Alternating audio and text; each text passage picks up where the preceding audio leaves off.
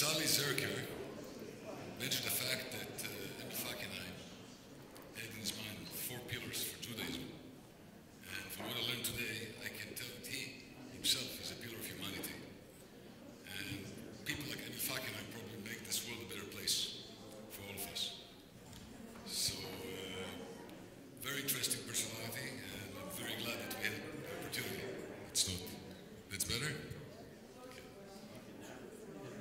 Very glad that we had the opportunity to talk about his work, about his thinking, about his thoughts, about all the things he did in his lifetime. I just want to take this opportunity before we go on to thank again Professor Krantz, the indefatigable Professor Krantz, who really worked hard, labored very hard days and nights to make this happen. And of course, all the staff of CIJR, the staff of Beit Tikva, all of them worked hard, but the dynamo behind this whole conference is Professor Krantz, and thank you again for the opportunity. Without further ado, I'd like to introduce now the panelists, and we're supposed to have 4 of them, but one of them couldn't make it, and so Professor Krantz will read his paper. I'll mention soon who he is. To start with, Professor Sharon Portnoff. I'll introduce all of them at the beginning, and then they'll be making their presentations. Sharon Portnoff is Associate Professor of Religious Studies at Connecticut College. She holds degrees from St. John's College, Annapolis, Harvard University, and the Jewish Theological Seminary. She is the author of Reason and Revelation, Before Historicism, Strauss and Fackenheim, University of Toronto, 2011, and co-editor of the companionship books, Essays, in honor of Lawrence Burns, Lexington, 2012, and Emil Fackenheim, philosopher, theologian, Jew, published Brill, 2007. Her most recent articles are Not in Our Stars, Primo Levi's Reveille, and Dante's Purgatorios, Idealistic Studies, and Interdisciplinary Journal of Philosophy, and a few more, and Reactive Humanism, If This is a Man of Primo Levi's, New Bible, The Value of Particular Lessons from Judaism and Modern Jewish Experience. This is the most recent article, I guess, that was published in 2015. So, long list of publications. That's Sharon Portnoff. The next presenter will be Mr. Peter Margo. Peter Margo is a member of the National Board of CIJR. Peter has personal experience. His parents were friends with the Fackenheim family. And I would say that this panel actually will basically talk more about personal experiences that the presenters had with Emil on a personal basis, either students or with family. So Peter will talk more about the family aspect of getting to know Emil Fackenheim and his family. And then the third presenter, who is not with us, is Professor Edward Alexander, who was mentioned before, who published the book, The Jews Against Themselves, and a letter by him will be read by Professor Krantz, the third presenter. Then the fourth and last presenter will be Professor Victor Sheffert, who will talk about, the topic is Emil Fackenheim, Gratitude for the Gift He Was. And I'll just speak actually I could say a few words also about Peter. Peter came to Canada with his parents and sister from Berlin on October 8th, 1937, under somewhat different circumstances from Emil Fackenheim. Peter says that he became rapidly Canadianized. He's going to tell you his story. He got his BA from Bishop's University, and then he went on to graduate work at the University of Toronto, but had to leave mid-studies for his family business. And Peter is, again, as I said, very respected member of our board. I just have to say that Peter says that the charisma or Professor Emil Fackenheim had a transformative experience or influence on him. And that's what we are hearing today, that whoever came in contact with Professor Fackenheim, Emil Fackenheim, was very much affected by his personality, by his wisdom, and Peter is one of them. Then Professor Sheffert was a student of Professor Fackenheim, undergraduate and graduate studies as well. And just read a short bio. He's a graduate of the University of Toronto, MA Philosophy and BD, PhD in Theology from Emmanuel College. Currently teaches at Tyndale University College and Seminary, as well as at Trinity College, the University of Toronto. He's a former student of Emil Fackenheim. Mr. Shepherd has continued to probe the thought of Emil Fackenheim, as well as the discussion that his work has precipitated in philosophy and in Jewish self-understanding. Mr. Shepherd speaks frequently in churches, synagogues, and schools on the history of Christian anti-Semitism. So without further ado, I'd like to invite the first presenter, Mrs. Portnoff.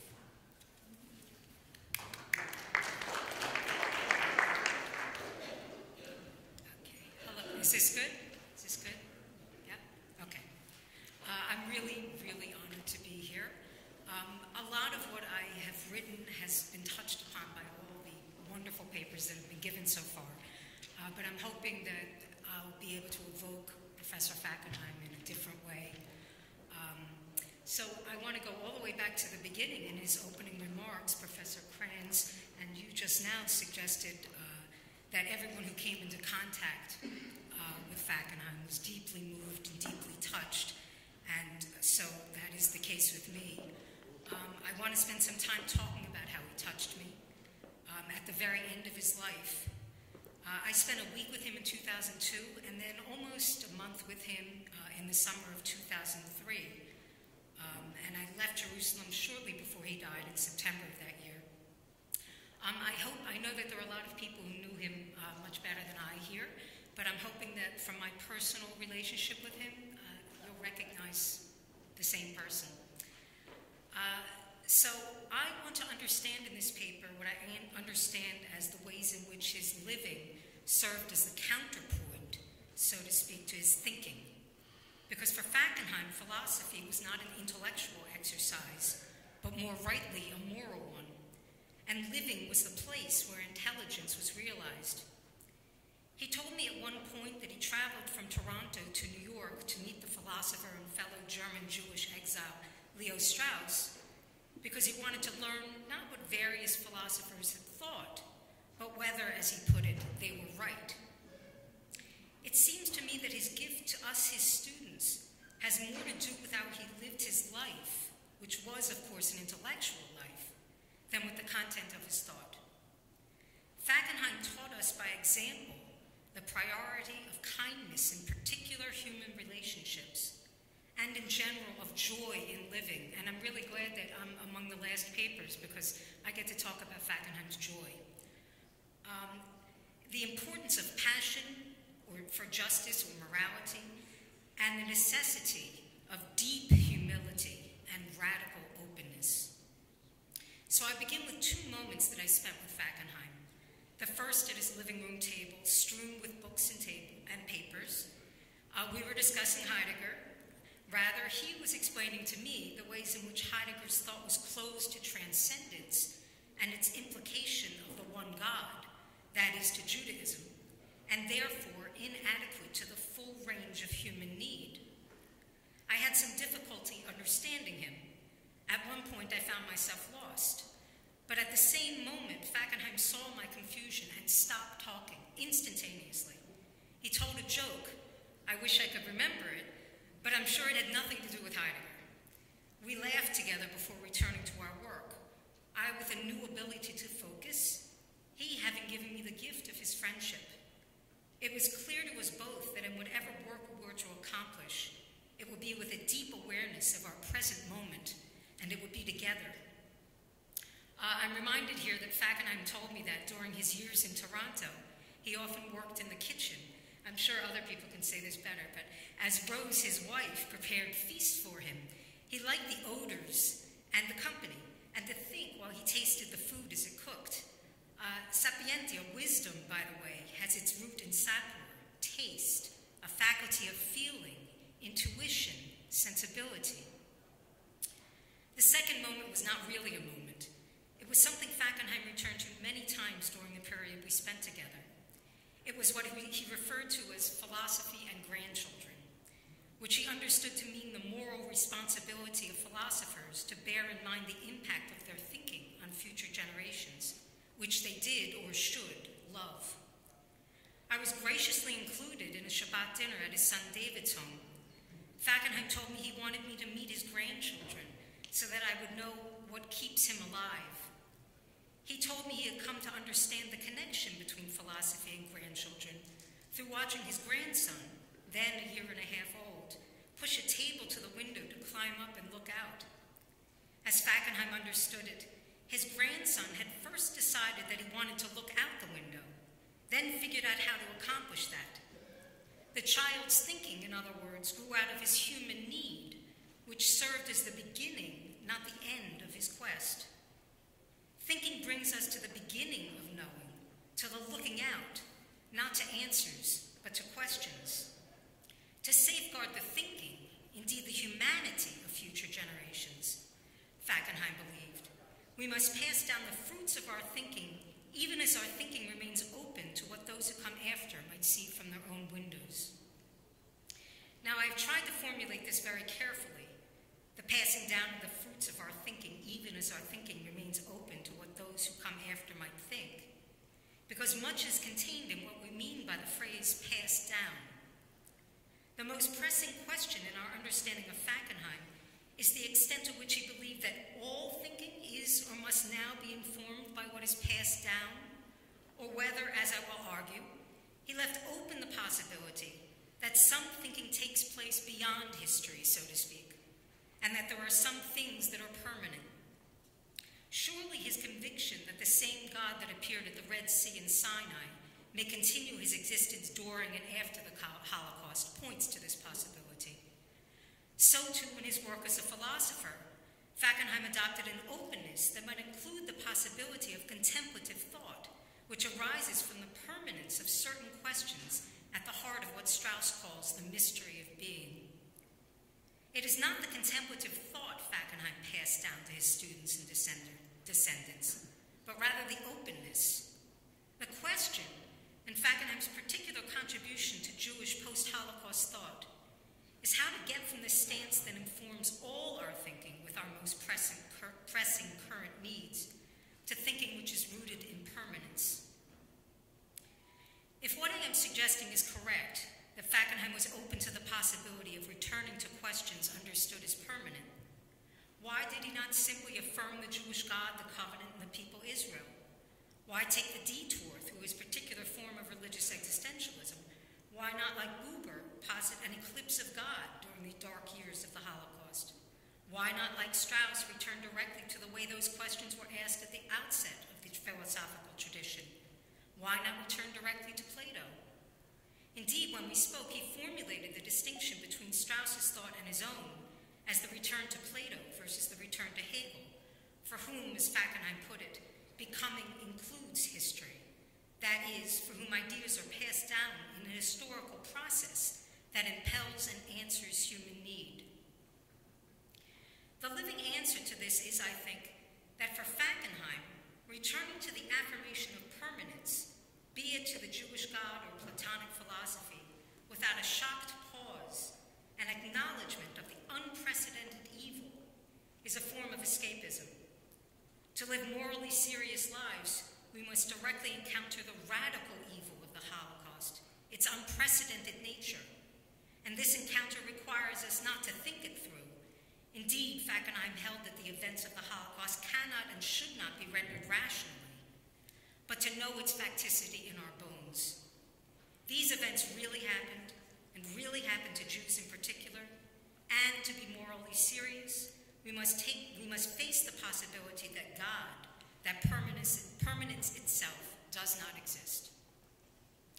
So the first answer to why Fackenheim, at least to some extent, informs all thought with human need and situates its results as an historical unfolding, is that I believe that we must not shy away from the facts of the Holocaust.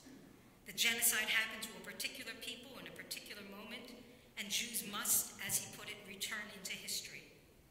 Human need in the post-Holocaust moment was what was most urgent, and Jewish return was necessary not only for Jewish survival. One might argue, as some have, that Fackenheim prioritized Jewish survival so highly as to eradicate the specificity of Jewish content in their living. but also so that Jews might inform Christians of the dangers of what he called their religion's Constantinianism, its positing of its own supersessionism, which subsumes and erases what comes before. Returning to Hegel was, in other words, after reflection, what was most prudent. But this is not the only answer. Prudence might, conversely, point to things that are not passed down, to things which may not be expedient, but to which possibility one aspires. Surely the act of Jews returning into history to mend the world is an act of hope beyond what in the immediate post-Holocaust moment seemed possible. But Judaism, as Fackenheim understood it, is a living religion, a religion that must be open to the moments in which its adherents live if it is to remain relevant. And living includes moments of joy.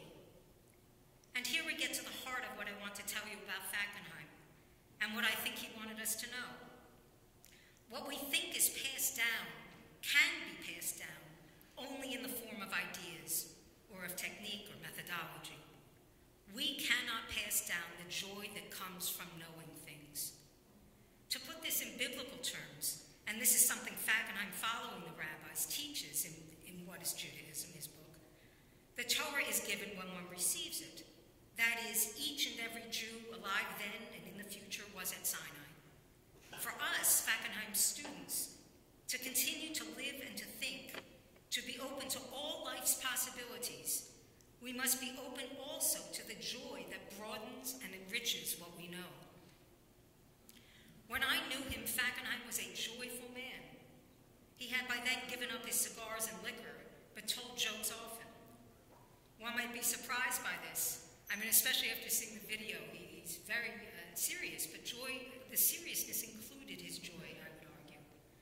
Someone who had attended so uprightly to the facticity of the Holocaust could yet be a not infrequent joke teller and have an all-around joie de vivre.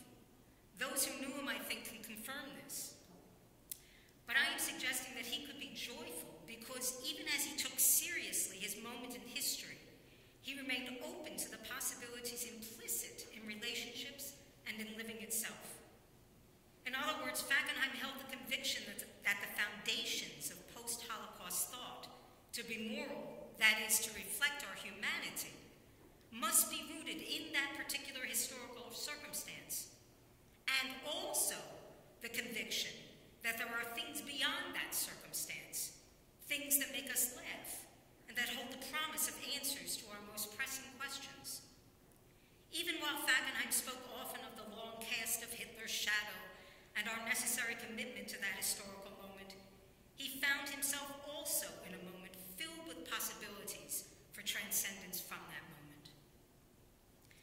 Now, what I am suggesting here is that Fackenheim invites us to read him as an historically conscious thinker. That is to say, he invites us to read him as a thinker whose thought is not disconnected from the Holocaust. To what extent the content of his thinking stands as perennially true is not my concern here. Rather, my concern is to what extent he invites us, so to speak, to move beyond his thinking. Does the facticity of the Holocaust now, paradoxically, remain the new grounding of our thought? Does the facticity of the Holocaust at some point lose priority over other historical circumstances, and so no longer mandate that its events be the root of our thinking? This may have been the heart of the question about other genocides. I want to suggest something more profound. Fackenheim provides the tools whereby historical consciousness itself, at some point, may end, and a return to thinking rooted in permanence is both rationally and morally warranted. Fackenheim's affirmation of the precedence of the facticity of the Holocaust as the new perpetual root of our thinking was strong, grounded in his conviction that its events were unique to human history and created ruptures in philosophy, Judaism, and Christianity, which, to be mended, had to find new roots in living to begin their regrowth. So, for instance, when he first began to write about the Holocaust after years of what he regarded as his own escapism from it, he looked first to how the Jewish community in North America was actually living in its aftermath, and then formulated an additional commandment focused on Jewish unity and survival. And yet he told me he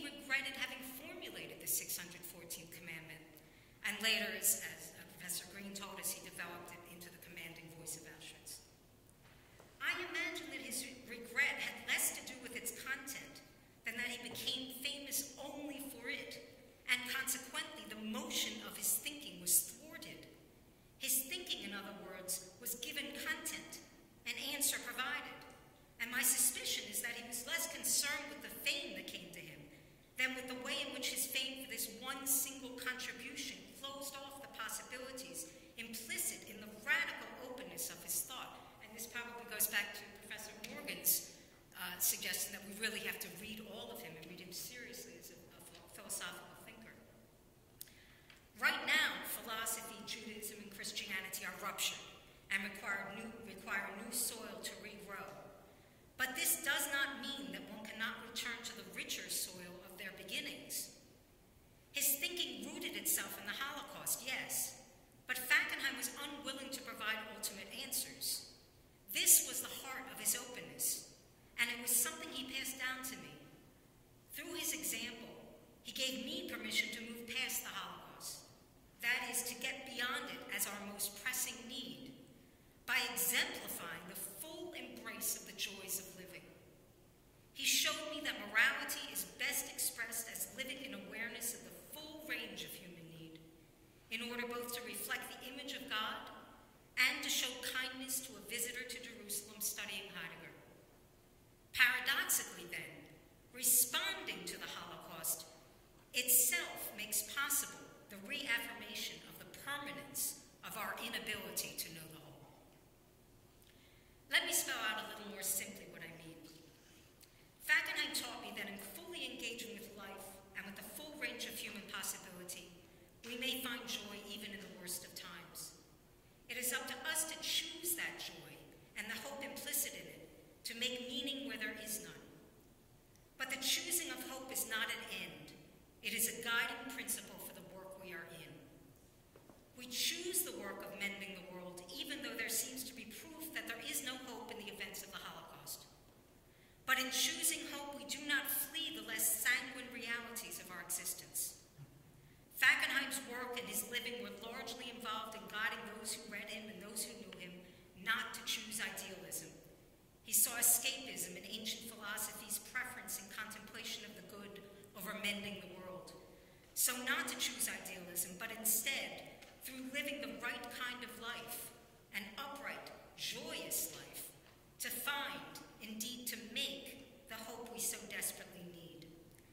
I am reminded here of a story Fackenheim told me about his son, and I'm not sure which son it is, but you'll tell me if it's about you, who, when he was 4, said to his father, and I'm paraphrasing the first part of this, "What's so great about God? He only created the world. Superman fights evil." While Fackenheim's approach, as I am describing it, echoes traditional Jewish strategies of coping with catastrophe, going as far back as Jeremiah, his favorite prophet, or the rabbinic admonition that Jews must survive as Jews, even to find joy after the destruction of the temple, teaching that it is better that they should err in ignorance than presumptuously. The burden this places on us in an age of historical consciousness is enormous. Fackenheim would argue perhaps that despite how preposterous it may seem to us, we must ourselves prove wrong our suspicions that there is no God and that there is no holiness in the world. He writes, "Who is a Jew? We have cited the Midrashic answer, one who opposes the idols. Somewhere in the sources there has got to be a Midrash along such lines as these. Who is a Jew? One who hopes." Perhaps what is permanent in Fackenheim's thought is the secret by which we know what needs to be said at any given moment. And at his moment, it was to remind us that there is a path from the despair of the ashes of the temple to the blessings of the Kiddush. Fackenheim knew there was a path because he could feel joy in the telling of a joke or the odors and tastes of Rose's kitchen enveloping him as he pondered these things. Earlier, I used the word counterpoint to describe what Fackenheim understood as the interplay between his personal and intellectual lives, and this was not simply poetic. During my stay, he spent many afternoons listening to classical music, which was dear to him. He had spent many hours of his childhood listening to music with his mother, and also talking with her about philosophy. And so when I say the counterpoint describes the interplay of Fackenheim's personal and intellectual lives, I mean to point to the childlike joy he took in listening to music and finding or making meaning from it. The listening for the two distinct rhythms of thought coming together in moments of harmony, and the polyphony of the whole reflecting back on one small part. And I bring up Fackenheim's pre-Holocaust childhood for a reason. At the end of his life, he told me he wanted to go home. We were, of course, in Jerusalem, and I didn't know if he meant he wanted to return to Germany or to Toronto, or whether he meant something more metaphorical. That is, if he meant he wanted to return to his childhood, rich with music and philosophy, or to the bosom of his fathers. But I offer two final things that suggest to me that his thought was and remained radically open, not only to the future, but to the full possibilities of the saving and commanding God of the Jews, and to the permanence of certain human questions. As he neared the very end of his life, insofar as he and I related to each other, he was deeply involved with these things. First, as I've hinted at, a little more than a month before he died, he spoke to me at great length of Aristotle, specifically the prime mover. And I didn't ask, he just was talking. Strange, perhaps, to think that Fackenheim, who made so great a compromise with modern thought, insofar as he was willing to adopt a deep historical consciousness, would return to Aristotle's myth of how it all began. But it seemed to me he was trying to put it all together. It seemed not enough for him to be only in his one moment in history, or even only part of the trajectory of the moments of history. It seemed he wanted to end by pointing to what is permanent in the human situation, our old questions that arise from our inability to know the whole, or our hope in God's transcendence. This kind of going home, I think, was the conviction that reason might arrive at some things, even as, or maybe I should say if, it remains open to the recognition that there are things that it has never, and can never attain. The second thing with which Fackenheim was involved at the end of his life was Dylan Thomas's "Do Not Go Gentle into That Good Night." After I returned from Israel to the United States, he asked that I send him a copy of the poem so he could read it in his hospital bed. He had never read the poem before. I had shown it to him that summer, and it moved him deeply. Going home in this sense was returning somewhere he had never been, and yet it felt to him to be expressing something he had always known, as great poems often do.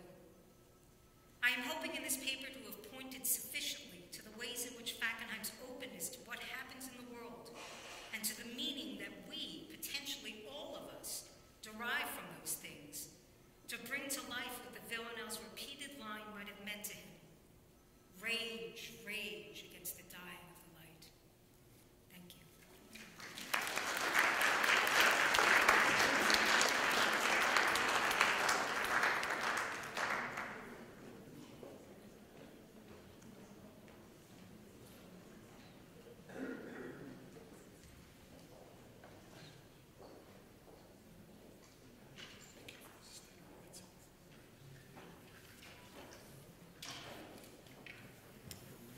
Good afternoon. I admire you tremendously for your what we call in German Sitzfleisch. It's a pleasure to be here. I have the distinction of being the only non-academic today, so you have to accept the fact that this is not going to be a highly intellectual presentation. And it's about the young Emil Fackenheim. And I suppose I'm one of the very few in this room who knew him as a young man. When I first met Emil Fackenheim as a boy of 15, he was 31. I met him in the home of my father's captain from the German army during World War I, who had settled in an old loyalist farm 25 miles northeast of Toronto. This was a German Jewish family, actually there were two, who got into the country because they were farmers. My father kind of reversed roles because get into the country from Italy, where they had a farm, and which, when they realized what was happening in Europe, decided that Italy was no longer going to be a very friendly place. When Emil was 19 years old, having completed his rabbinical studies in Berlin, he was picked up on Kristallnacht by the Nazis and served 3 months in Sachsenhausen, one of the first concentration camps not far from Berlin. It was then his good fortune to have been adopted by a Scottish family, not an English one, in Aberdeen, and so gained his freedom and began his graduate studies at the University of Aberdeen, until he was rounded up again, this time as an enemy alien by His Majesty the King, and sent to Canada, where he was interned in 1940 with 800 fellow prisoners near Sherbrooke, Quebec. That was his first congregation, which he served together with his fellow Rabbi, Henry Fischel. I often rode by the deserted camp, which was located in the old rundown railroad repair depot on the banks of the Massawippi River, near Bishop's University. Most of the prisoners were German Jews, with a sprinkling of real Nazi war prisoners. The prisoners were provided with gray suits, which sported a large red circle on the back of the jacket, the better to target any escapee. This then was the first congregation to which Emil ministered. The Canadian government came to its senses between 1942 and 1943 and decided that the prisoners could be better employed to help the war effort. So Emil was released in early 1942 and ended up in Toronto, where he became a graduate student at the U of T, as well as a resident rabbi to the Sauers and Davids, the German Jewish friends of my father on the farm, who had bought the farm in 1939. Soon after his arrival, Emil began to prepare the 3 children on the farm for their confirmations. Frank Sauer had his bar mitzvah on the farm, and of course my father attended. His older sister Eva Sauer and Renata David were also confirmed. Emil was much loved and respected, so much so that a very aggressive ram was named after him.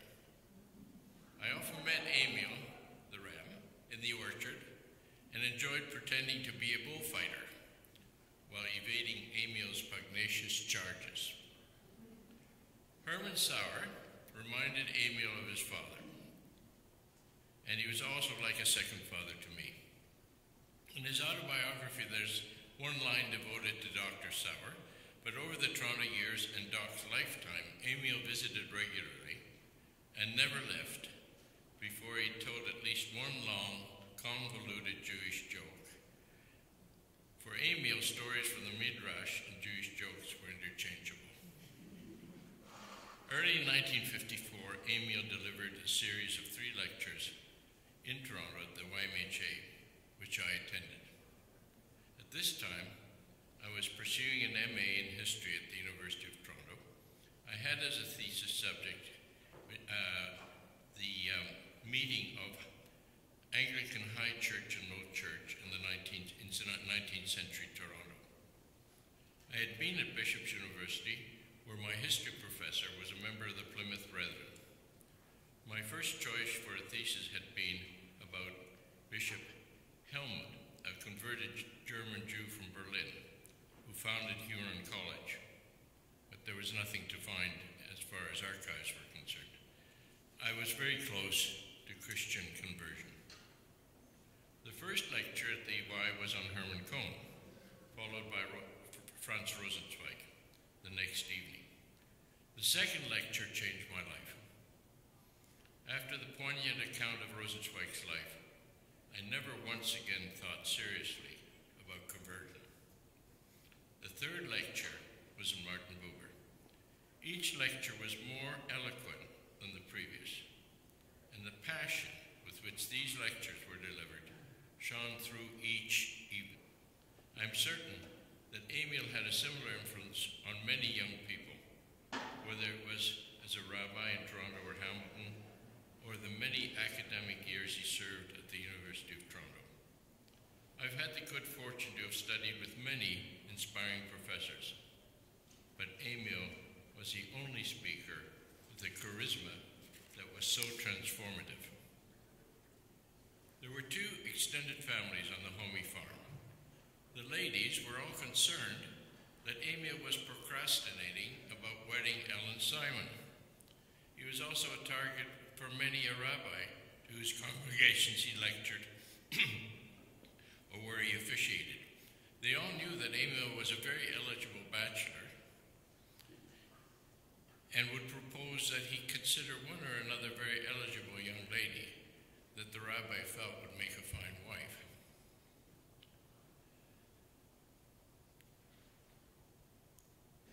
Well, a bachelor he was going to be. What was he waiting for? Emil's life changed one afternoon at the University of Toronto when a young student arrived. "What can I do for you?" he asked. "Well, you can take me out to dinner," she replied. That was Rose, and I suppose Emil was smitten. I don't know if the farm ladies were still around when Emil married Rose. They should have been elated.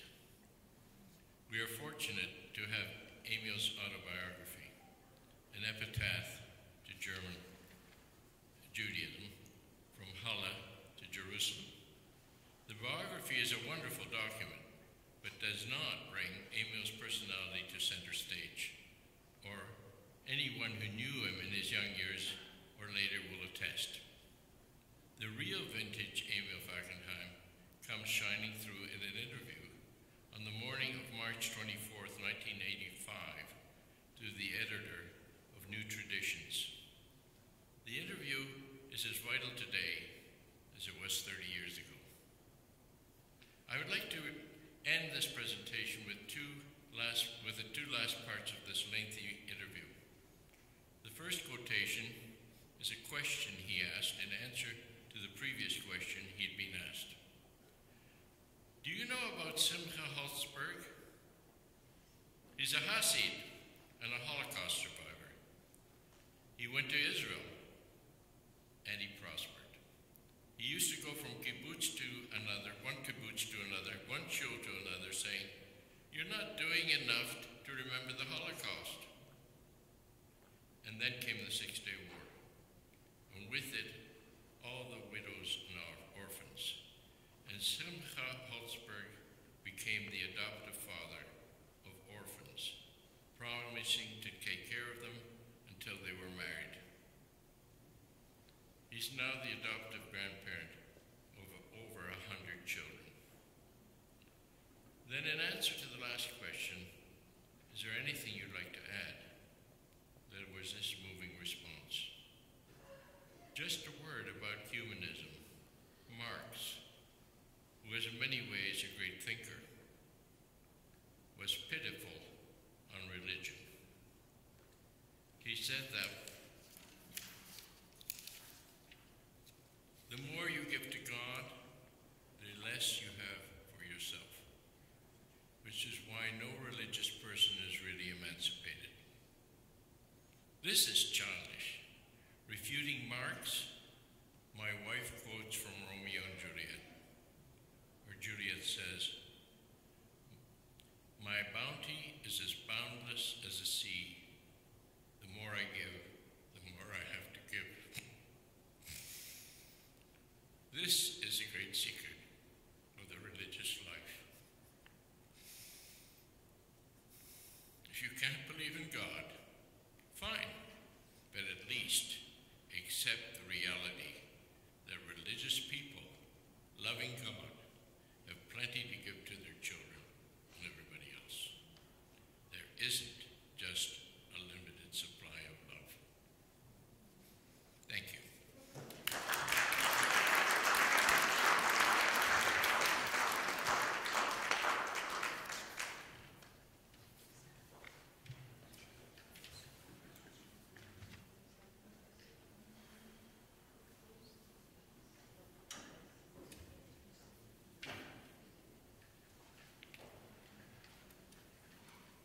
Jack Kincler described many of the works of Edward Alexander. His most recent book is called Jews Against Themselves, and it really is a study of contemporary, what I call non-Jewish Jews, taking the term from Isaac Deutscher, who describes himself as one. But it's Alexander's latest work touches on the world that Sally Zerker described in her paper. But he's written many other things, of course. He's a great student of Victorian literature. He's worked on American culture in various respects. And in the last 10, 12 years, Edward Alexander has focused on the role of liberalism and the left in North America, particularly in America, in relation to the increasingly pro-Palestinian atmosphere on our campuses and elsewhere. He is not well, and his wife is not well, and he had wanted to be here. He couldn't come, but he asked me if I would read the short paper, which I am privileged to do. It's called A Few Words for the Beth Tikva Conference. Like many other people, I first heard the voice of Emil Fackenheim in 1967, when in a symposium in Judaism magazine entitled, quote, Jewish Values in the Post-Holocaust Future, unquote, he boldly proposed the 614th commandment. The authentic Jew of today is forbidden to hand Hitler, yet another posthumous victory, unquote. Prior to the destruction of European Jewry, Vladimir Jabotinsky also had insisted that survival precedes definition, and that there is no survival which lacks meaning. He wrote to his rival Ben-Gurion in 1935, quote, I can vouch for there being a type of Zionist who doesn't care what kind of society our state will have. I am that person. If I were to know that the only way to a state was via socialism, or even that this would only hasten it by a generation, I would welcome it. More than that, give me a religious Orthodox state in which I would be forced to eat gefilte fish all day, and I'll take it. More than that, make it a Yiddish-speaking state, which for me would mean the loss of all the magic in the thing, and if there's no other way to get a Jewish state, I'll take that too. Though he was by no means unwilling to go into combat with the many mean-spirited people who mocked or distorted his 614th commandment, Emil knew that his own life was the most powerful argument against them. He was not a mere scribbler, but a doer. In 1983, he left a very comfortable academic post in Toronto to take up a modest one in Jerusalem, because he knew that the Jewish future lies there and not in Canada.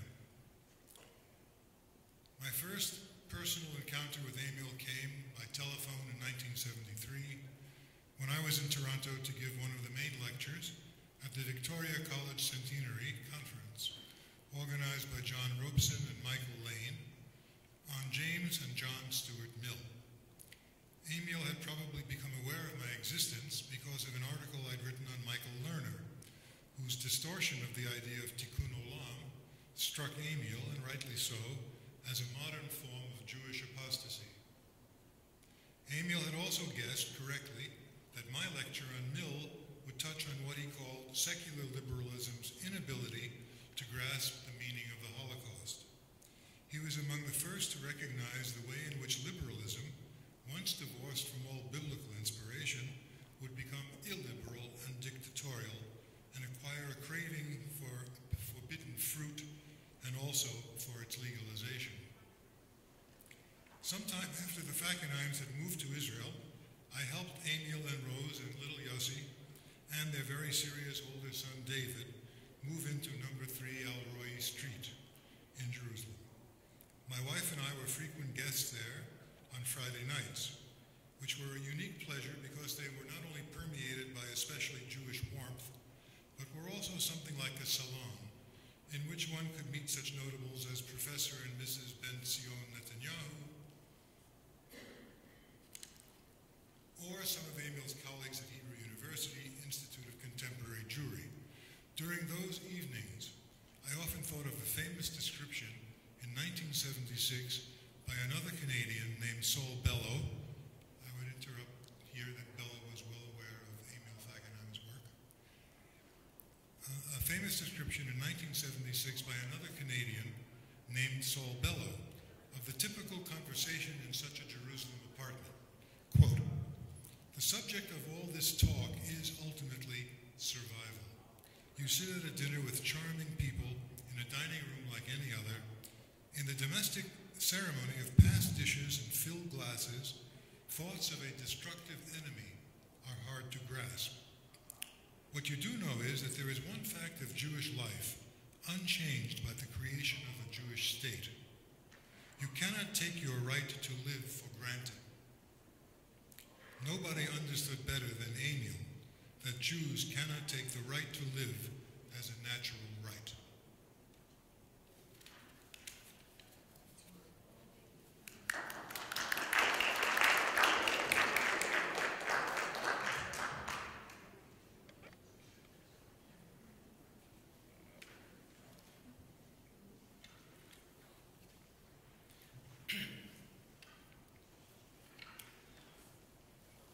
As soon as the gnome-like professor entered the lecture hall, the fourth-year philosophy class in 1965 fell silent. Plainly, the man was deemed formidable. At the same time, he struck me then as scrawny, not a little bit fleshy as was in the movie, wasted in some respects, but above all haunted. The veneration the class afforded him reflected the reputation he had gained in 2 decades. He was, after all, the luminary at the University of Toronto's internationally acclaimed Department of Philosophy. Now, in class, at least in my class, Fackenheim discussed philosophy only, even though everyone was aware of his reputation as a Jewish thinker. Throughout the entire 2-semester course, no theological pronouncement was heard, with one exception. Virtually as an aside one day, Fackenheim amplified a philosophical point he deemed crucial by contrasting it with his comment, "The characteristic of the living God is that God speaks." The comment embedded itself in me like shrapnel, and it lurks in my psyche still, where it reminds me constantly that because Hashem speaks characteristically, any deity that has to be concluded or inferred or deduced is, according to the logic of the Hebrew Bible, ipso facto an idol. Months later, I tentatively called on Fackenheim in his office in order to discuss the major essay I was to write in the course. There he appeared much less intimidating. With his feet on his desk, his chair tipped back, and his eyeglasses perched on his forehead, he scrabbled in his shirt pocket for one of the cigars of assorted shapes and colors he smoked in those days, fired it up, and rendered the few feet between us near opaque. We had talked about my essay for only a few minutes when he declaimed with unmistakable warmth, yet also with an authoritative emphasis that closed the door on further philosophical conversation. "Shepherd, enough about philosophy. Let's talk about God." Never having spoken with him before, I had no idea of how he had learned of my interest in theology. The instant he said, "God," the room filled with the Shekinah, the perceptible glory of the presence. By now, his cigar smoke was nothing less than incense, akin to the incense in the temple that engulfed Isaiah of old, the day the prophet saw the Lord high and lifted up in an encounter in which he was transmogrified. And just as Isaiah could never forget his momentous meeting, I cannot forget the man whose seemingly irreverent posture was no longer noticed on account of his transparency to the immensity and the density and the weight of the Holy One of Israel. "Shepherd," Fackenheim continued after another noxious exhalation, "modernity thinks God to be vague, abstract, ethereal, iffy. God, however, is concrete, solid, dense beyond our imagining. There's nothing iffy about God, but there is a great deal that's iffy about you and me." Dumbfounded at the spiritual assault, albeit benign, from a world-class philosopher, I was still reeling when he launched the next salvo. Shepherd, in view of the horrific depredations of our century, crowned by the Shoah, there are huge question marks above humankind. But concerning God, there is no question whatever. Never forget, he concluded, we do not demythologize God. God demythologizes us as God exposes the groundless myths by which humankind is enthralled. I staggered out of his office, the topic of my philosophy essay all but lost in an astonishment that perdures and continues to keep Fackenheim's name fragrant. Yet more than fragrance is involved, for it is through Fackenheim that I became a Holocaust scholar and a partner in Jewish-Christian dialogue, and, most importantly, through him I was exposed to the lethal error of supersessionism, the notion that the church has superseded Israel or that God's covenant with Israel has been revoked. The one covenant is as irrevocable as circumcision is undoable. As a Christian, I remain a grateful guest of honor in the house of Israel. In the course of my undergraduate and graduate study, I heard him speak scores of times in a classroom setting. I also heard him give a great many public addresses. My wife, however, having heard about him during supper conversations and in several of my sermons, had never heard the man himself. And so in June 1996, on the occasion of his 80th birthday, we worshipped by invitation at Holy Blossom Synagogue where he was to preach. At the conclusion of the service, my wife, overwhelmed, was out of her mind and she couldn't go home. We had to retreat to a nearby restaurant, the Lock, Stock and Bagel, while she recovered and regained herself over the next 2 hours. In the graduate seminar on Hegel, I was a graduate student with him as well. Fackenheim is warmer, less formal, but no less demanding. The 8 students in the class were assigned weekly readings on Hegel. Week by week, however, one student was to be put on the hot seat, in Emil's words. This student was assigned extra readings because, as Emil reminded us with a twinkle in his eye, it's my job to ask nasty questions, and it's your job to answer them. We prepared for our hot seat session as we prepared for nothing else. On the fated day, Fackenheim, cigar blazing like a deadly cannon, posed his first question. Immediately we recognized it as philosophically profound. And immediately we knew that despite our preparation, we could not answer it. We died. He let the corpse twitch noisily for a minute or two and then commented with gentle understatement, "You seem to be having difficulty with the question. Perhaps we should move on to my next question. Never think you can't die twice." In the graduate division of the philosophy department, U of T, it was a tradition that the professor hosted a class party once per year. And so one week we were invited to his home with our Hegel text. The party, as it were, there was simply the graduate seminar relocated, albeit with one significant difference. Each student was given 2 beers and a cigar. Have you ever tried to discuss phenomenology des Geistes after 2 beers and a cigar? Everyone here today is aware that Fackenheim was released from Sachsenhausen in May 1939, moved to Aberdeen, Scotland, only to be expelled from the UK when Great Britain declared war on Germany in September. He was sent to Sherbrooke, Quebec, as our friend said. He and his fellow campmates were upset at having to live behind barbed wire. He told me it was terrible to have to live behind barbed wire. After all, they were victims, refugees, not perpetrators or prisoners of war. Still, officially, they were enemy aliens. With no malice in his heart whatsoever, Fackenheim could speak humorously of his experience in Sherbrooke. One day, a Canadian military officer lined up all the inmates and barked, "Even if you are Jews, you still have to wash every day." Next, the detainees were told, "We don't want any monkey business."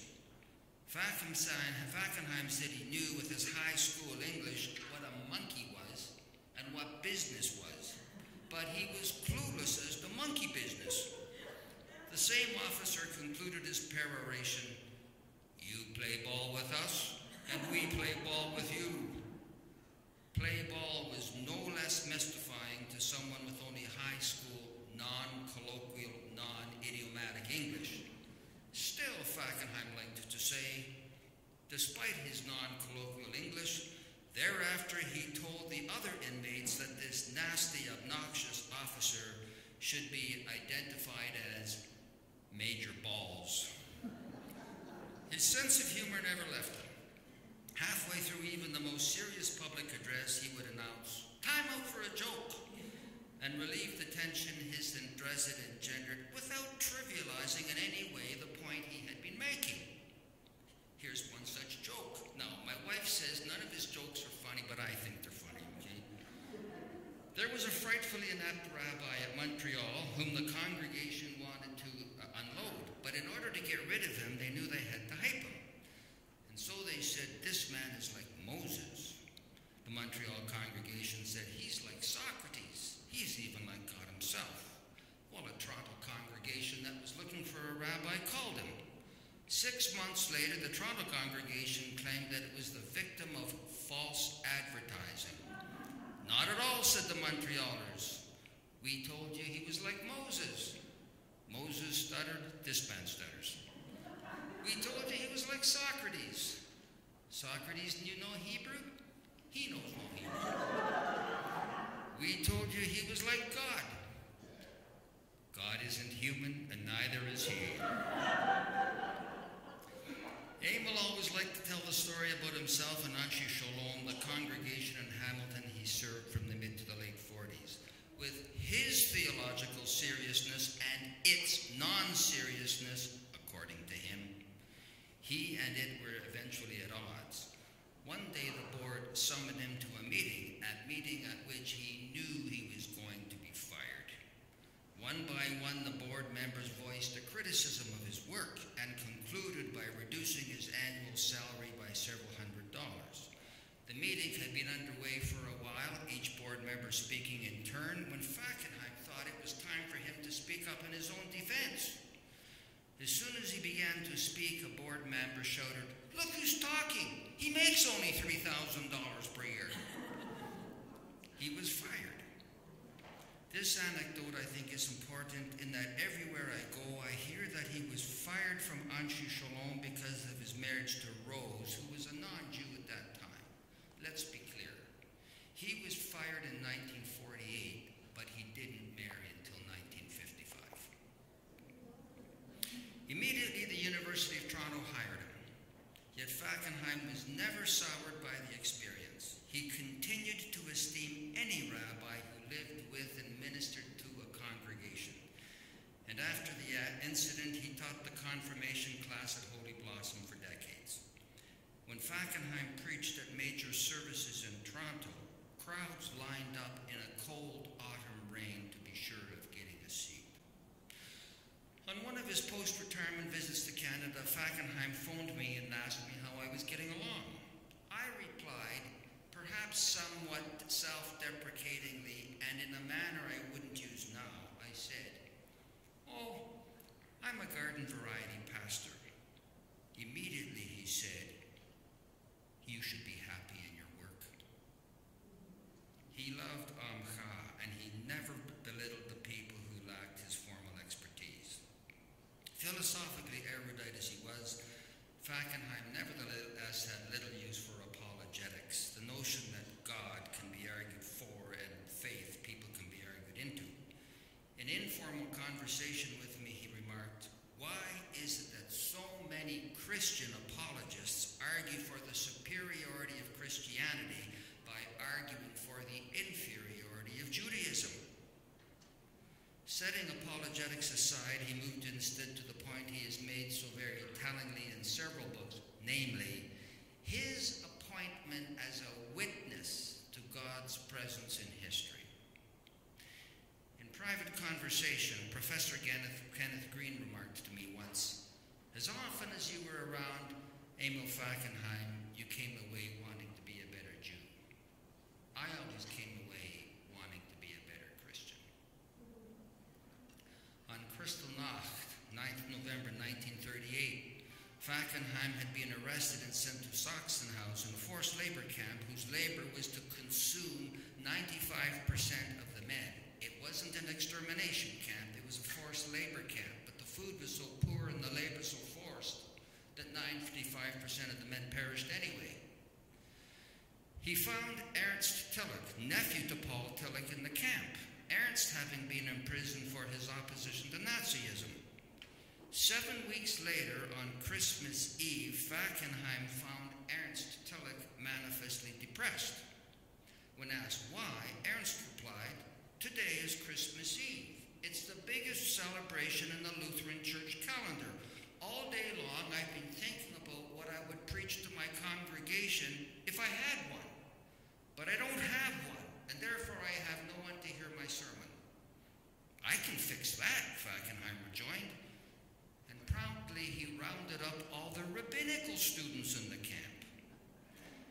"Whatever it is you would say to a Lutheran congregation on Christmas Eve," Fackenheim continued, "you tell us in Sachsenhausen concerning the one whose mercy endures forever." In yet another of his public addresses in Toronto, Fackenheim was characteristically profound. The question and answer period that followed, however, was shallow.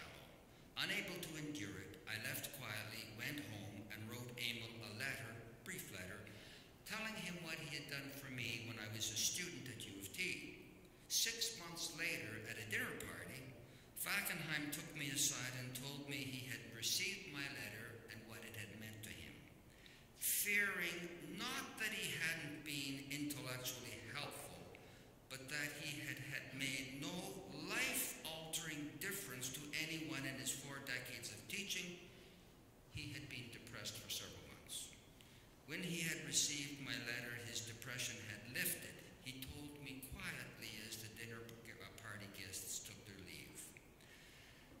When Fackenheim went home, Sharon, 18th September 2003, I was sitting in my study when I received the news from Jerusalem. I wept as I have never wept in my life. I felt a pillar of the universe had been removed. My wife came home an hour later, asked what on earth had befallen me, and wept with me. And then together we thanked God for the gift that Emil Ludwig Fackenheim was. From him I gained an intellectual rigor I have cherished this day. More profoundly, from him I became aware that it is vocation enough for any man or woman to be appointed a witness.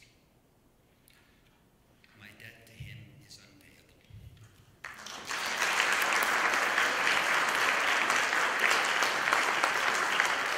It's Paul's son. One of the most startling things that I've read in Holocaust literature, I think I've heard it from Elie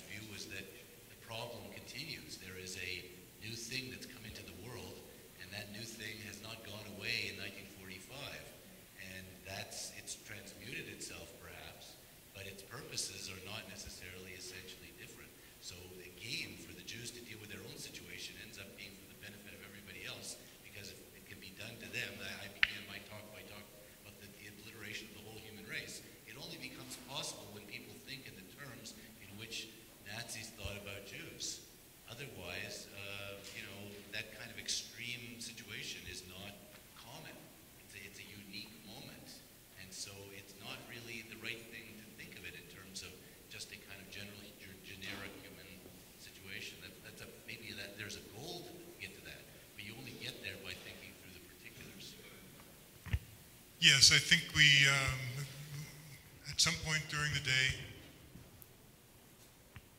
Fackenheim citing Tanakh, noting that in every generation there is an Amalek. Amalek comes to kill the Jews. And we're facing Amalek again today. We're facing it, it's very real. There's no question of ownership of this. We know to whom ownership belongs. The problem is how to deal with it while remaining true to our own tradition, to our own values. Rabbi Greenberg, I'll give you the last word. Would you like to close? No, I'm partly responding to the last question. In that sense, I do think one of the miracles of Jewish history, maybe, is the fact that, I don't think taking ownership means that, the opposite of what was said in the question. It did not mean that, well, this is human. All humanity has done this, and I think taking ownership in quite a different sense, that the Jewish people responded by turning this into a force, not for demanding revenge or for building up anger and lashing out or justifying. People like Meir Kahane did basically tried to use the Holocaust as an excuse to inflict pain and suffering on other people in the name of defending Jews. To me, the miracle is that this is a pure hatred, pure evil, pure destructive, and yet it's a kind of an alchemy by human response, by faith, by love. It was turned into a force for, the opposite. In other words, greater humanitarian responsibility, for greater willingness to fight evil, greater. So I think that's one of the great accomplishments, and of course, Emil is certainly part of that. I'm going to say the next comment with some apology because it's very late in the day and I hope it will not come out sounding like a cheap shot which can't be answered. But I want to also say that I am struck by the fact, and we saw that today in two Christian speakers, the extent to which, again, not just Judaism and Jewry, but Christianity has taken the Holocaust seriously as a rebuke, as a recognition of serious flaws that have played a role in this thing. And as a result, I think it's a miracle, has gone through one of the most revolutionary self-criticisms of any serious religious tradition. I say this, we're belittling here. I wish our own community had been as self-critical or as willing to confront its problems in light of the Holocaust. But Christians feeling responsibility or guilt, maybe, but it's become, again, a very positive force for life. Now, can't romanticize. There are lots of Christians who still either go on as old or have now tried to turn the old into anti-Israel, anti-Zionism on the cover of that. But all things being equal, I think as Jews we should understand and appreciate the amazing extent to which Christianity has really tried to repent and renew itself in light of the Shoah. And the cheap shot that I was worried about saying, but I'll say it anyway, I think one of the really classic problems we face now is, of course, Islam and Islam's attitude. In other words, instead of recognizing the Holocaust as the evil that it was, instead of recognizing to the extent to which Mufti and people like that were in fact implicated, or the hatred which is projected by Hamas and so on comes from the Muslim Brotherhood teachings, which people, the founders like Bana, were influenced by Hitler. In other words, instead of understanding that this is a threat to Islam too, and that it has to fight this lest it become implicated in future Holocaust, you've had instead denial, Holocaust denial. You've had tremendous spread of anti-Semitism and protocols of Zion and Mein Kampf, which are bestsellers in the Muslim world. And I think that is not a small factor in the fact that the worst, rather than the best in Islam has a better record than Christianity in the Middle Ages sometimes, than Jews. But the fact is, because of the failure to confront the Holocaust or draw lessons from it, it has been pushed, and its